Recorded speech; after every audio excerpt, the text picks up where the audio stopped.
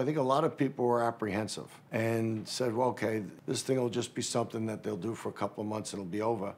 CitySquash was founded on the idea that if we provided motivated young people from economically challenged households with the resources of academic tutoring, squash instruction, and mentoring, then their chances for doing better in life were improved.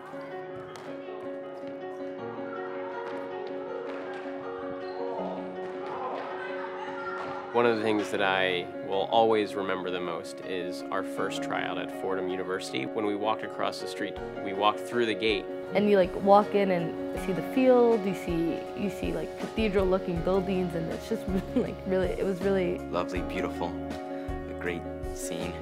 And it was amazing to see their reaction. And meanwhile, it was in their very own community, but they'd never seen the inside of what a college looked like. By virtue of the fact that our students play squash, they get exposure to a world very different from the Bronx. I never played sports before this. So. It's a great experience to meet new kids, play against them, and make new friends. Once you go to another tournament, you see that so many kids are working harder, and that pushes you to work harder. So there's so many kids on the team who love the sport that you have someone to play with.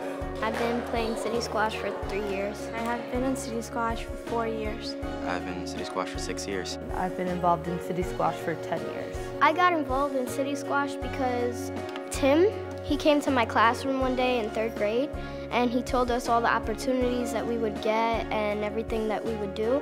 So I tried out and I made it. In our learning center and at the classrooms at Fordham, we provide intensive one-on-one support, homework help, book clubs, individual tutoring, or working on boarding school or college essays. Because of CitySquash, I got a tutor, and now I'm doing better than I was before. Before boarding school, I think I would get all of my homework done during that period of time. My mom made me go at first. I wasn't too into the idea of waking up on Saturday to go. Even though it seemed like a bother back then, I realize now that it was a great help to better my skills as a reader. Whenever I was struggling with school, whatever subject it might have been, CitySquash was there. I could go to the office and there'd be someone there to help me out. For kids that live in the Bronx, this is an amazing opportunity for them. You can learn to play this great game, this lifelong game of squash, and at the same time work hard and improve yourself academically, and that tremendous opportunities become available to go to different prep schools and then to go on to college. It was all through SSAT help, through CitySquash, helping us think about applying to boarding school and having that option available to us. When boarding school was offered, I thought it was the best thing for her. I go to prep school in Watertown, Connecticut. I'm in Millbrook School. It's a boarding school in New York.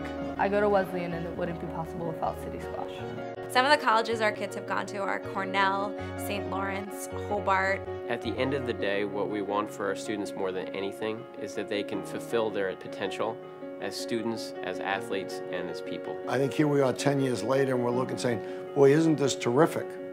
Well, it's still in its growing stages. And I think you're going to see in another 5-10 years this program is going to be triple or quadruple the size it is now. I look forward with great expectations to the next 10 years to see how our CitySquash team members will be making the world a better place. I get lost for words when I talk about CitySquash.